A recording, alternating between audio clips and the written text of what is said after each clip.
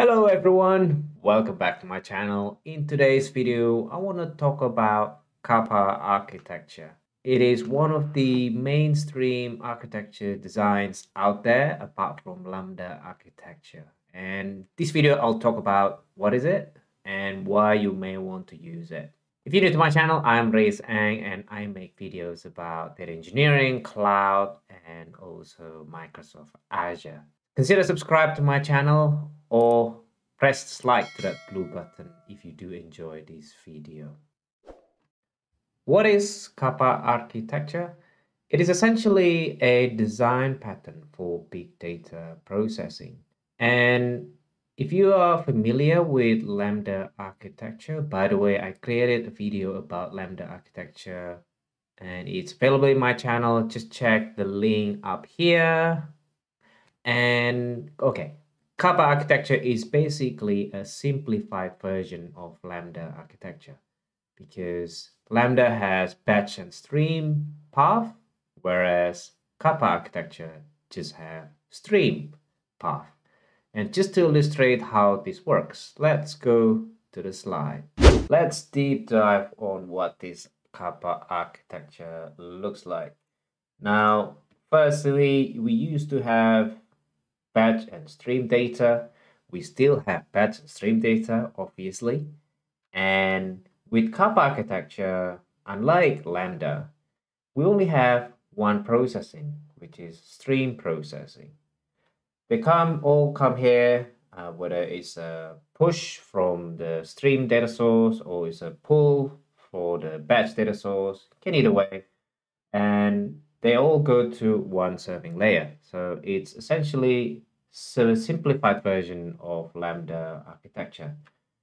And just to illustrate and deep dive this further, I'm going to break this down into these four layers: data sources, store compute, storage, model, and serve.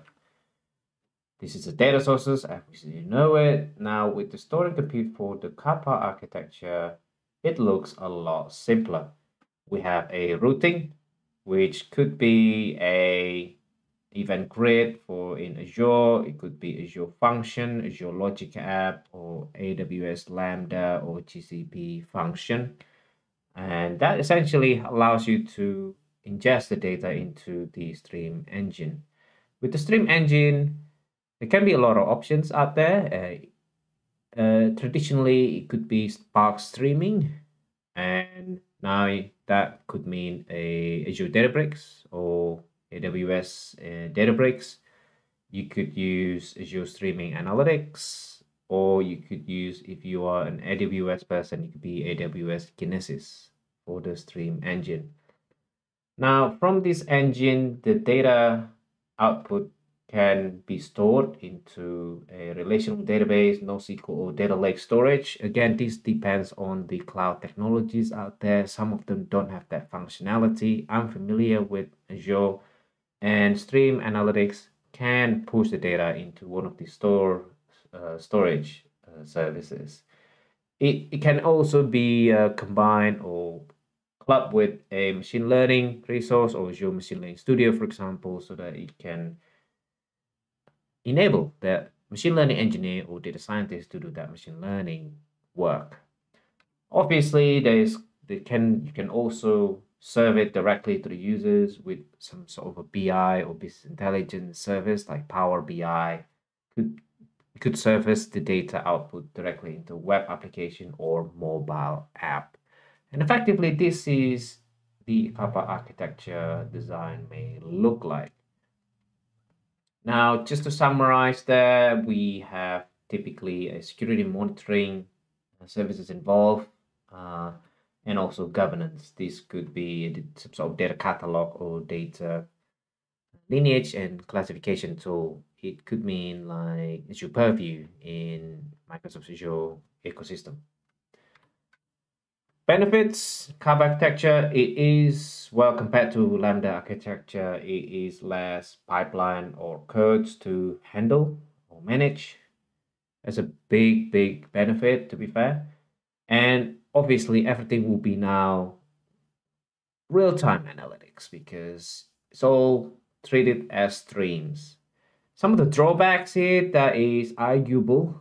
I would say not all stream engines in the cloud, I mean, like AWS, Azure, or GCP, they may or may not able to persist the queue, which is the streams data usually in a queue or some sort of topics indefinitely.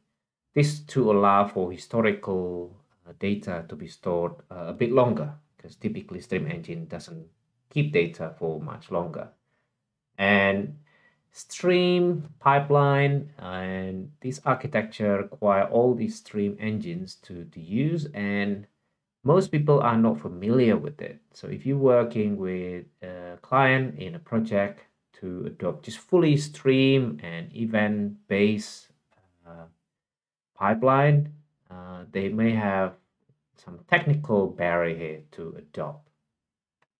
All right, guys, that's it for today's video about Kappa architecture.